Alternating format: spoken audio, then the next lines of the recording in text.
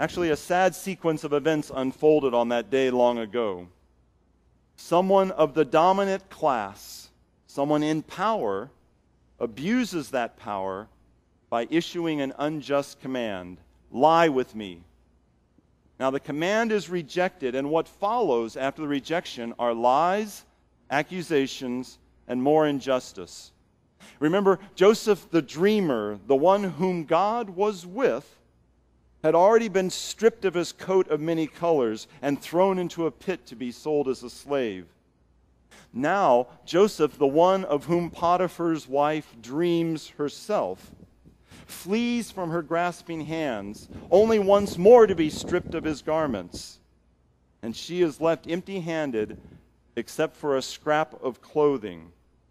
She's rejected, but she remains powerful. As Joseph runs away, she shouts to all who would hear her, "My husband has brought among us a Hebrew to insult us." She deflects the blame first to her husband Potiphar, and then the woman turns xenophobic and racist. This Hebrew insults us. The Bible scholar Miguel de la Torre has suggested that it's as if she had shouted in the house, "This black, this Latino, this Asian, this Indian insults us," knowing full well that probably even more offensive racial slurs would have been used in the situation.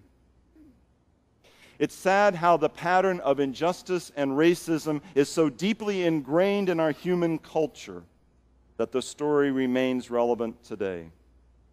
Power scorned still retains power. So, of course, the outsider is the one at fault. This Hebrew insults us with his rejection. Emmett Till is uppity to the white shop owner and must be lynched. John Lewis joins the Freedom Riders and must be beaten and arrested. Jordan Miles carries a Mountain Dew bottle in the wrong way and gets beaten in Pittsburgh. Trayvon Martin wears a hoodie in the wrong Florida neighborhood and gets gunned down by a vigilante.